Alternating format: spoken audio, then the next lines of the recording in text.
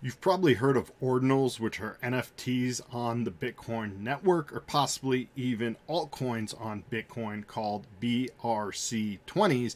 And you've probably wondered, how do I get involved in this ecosystem as it is growing rapidly? Well, the first thing you're going to need to do is to set up a wallet that supports BRC20 and Ordinals, and I think the best one right now is UniSat's, and in today's video I'm going to show you exactly how to get started with the UniSat wallet so you're ready to go for the Ordinals and BRC20 ecosystem. By the end of this video, I'll have you up and running and ready to start trading those Ordinals or possibly investing in some BRC20s, so let's go.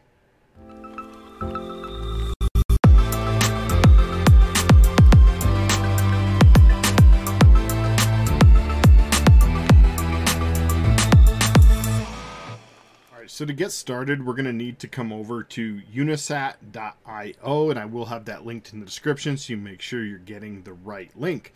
And we're going to get started with the UniSat wallet, which is essentially like the MetaMask for BRC20s. If you want to make a comparison or analysis, it is a Web3 browser extension wallet. And so you're going to just come down here and you'll see you can download it from GitHub if you want it directly or from the Chrome store.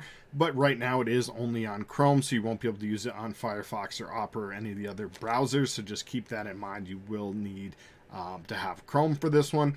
But yeah, you can come here and you can see that they do have a bunch of business partners and development partners and a lot of good stuff going. This is the reason why I did choose UniSats. There are a few other wallets and possibly I'll review some other ones in the future. But I think the one that's the most robust and has the most features right now is UniSat. And you can just see right here that it does store and transfer your Ordinals NFTs. You can see confirmed NFTs immediately, 100% open source via GitHub. You can inscribe on the fly without running a full node, and you can store, mint, and transfer BRC20 tokens. So it basically does everything that we want to do. So the first step, obviously, once you're here on this website, is just going to simply be click the link, and let's go ahead and get started by downloading that browser extension. It's going to bring you to this page right here, and we're going to just add to Chrome, and yes, we're going to confirm. Next thing you're going to want to do is click on this puzzle piece right here, and we just click the pin, and it's going to pin that wallet to our browser here, so now it's always up there and available. And that's basically it from this page. We can go ahead and close this one down if you want, and just come on back over to the other one. Doesn't really matter what page you're on, but I just like to get out of there. So we go ahead and click here, and you can either create a new wallet or import a seed if you already had a wallet and you're just installing it on a new browser or a new machine or something like that. But for us, obviously, we're going to be creating a new one. So let's go ahead and get started here. Let's just click that button. And we're going to have to set up a password. This will lock our wallet so if somebody else happens to access our browser, they're not going to have access to our funds on this wallet without knowing the password. Just an extra level of security there. So go ahead and set up your password and then make sure you confirm it and click continue. It's going to give you your wallet seed, and you guys can see I have mine right here. I'm not going to actually use this wallet for anything, so don't try to like log in and steal my crypto, guys. This is just for educational purposes. Obviously, I'll set up another one for real for later for future videos. But essentially what you need to do is to copy this to a clipboard. So you just click that and it's copied, and then you can paste it somewhere. I like to just use a notepad. So once we've pasted that into our notepad here, then we can click I've saved my secret recovery phrase and click continue. Stuff, you don't have to confirm your seed phrase, which is a little unusual for most browsers. Most of them do make you do that. And we do also have optional passphrase here if you want to set that up. So just consider doing that. You can choose which one you want. Okay, guys, real quick, I'm just going to go over the different address types. So the OG address type here is going to be legacy. And you can see they mainly start with numbers here, like a 1 something. And these are going to be case sensitive. So when you're copying your address, you need to make sure you have the proper case on the address that you're copying, or it's going to go to the wrong place. The benefit of this is they are like the most OG. As I said, this is the original address type, and so it's the most compatible with all different types of Bitcoin applications.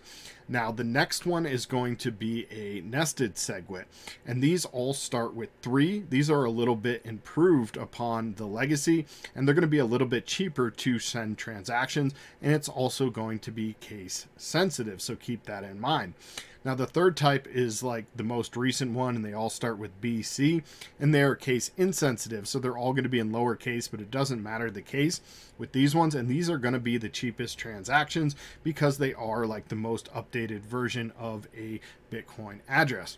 And then finally we have the newest one that has just recently launched, which is the Taproot, and this is going to allow you to use essentially the ordinals, and so it gives you a few extra functions there.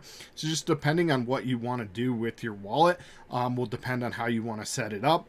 For me right now, I'm just going to use the native SegWit as it is the most like recent version without needing to actually do ordinals. However, it's up to you guys to change however you want.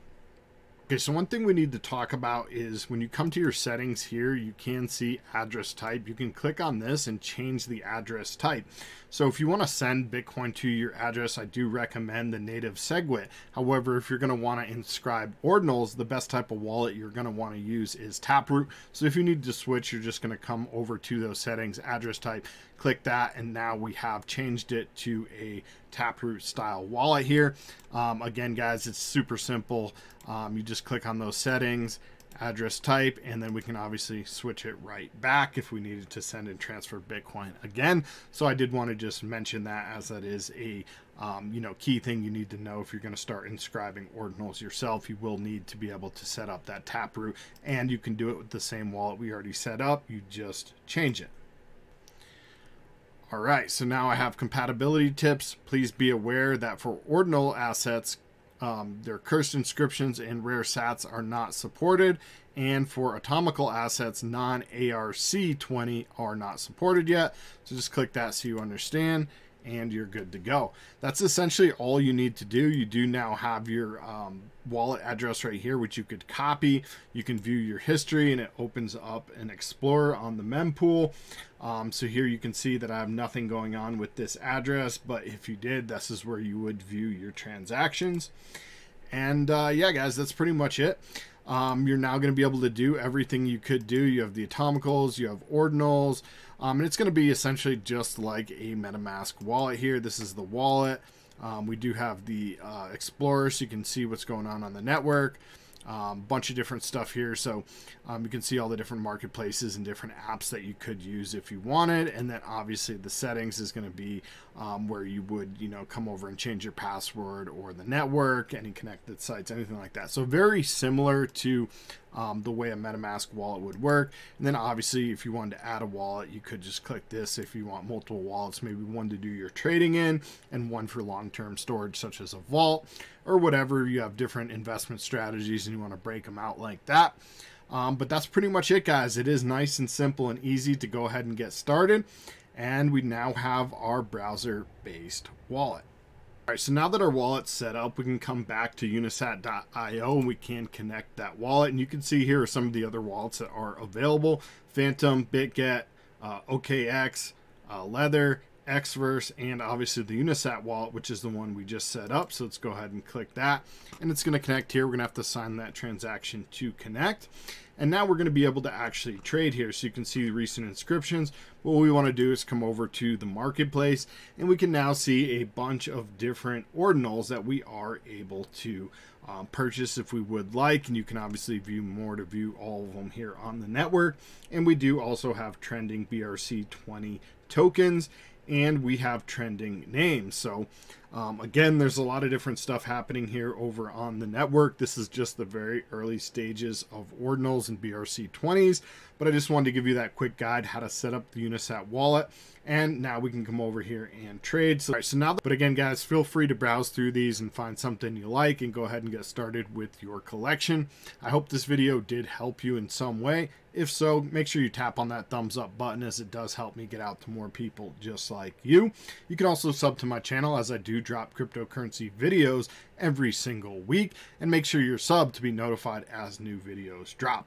If you want to chat with me, get early access to what I'm working on, make sure you join up my Discord chat. We still have a few VIP lifetime memberships available for free, so if you're one of the first people to hop in, we're giving those VIP access away to the first 50 people, and I got a lot of cool stuff planned here coming for the bull run, so make sure you go ahead and jump in. Other than that, we'll see you in the next video. Let's get that coin.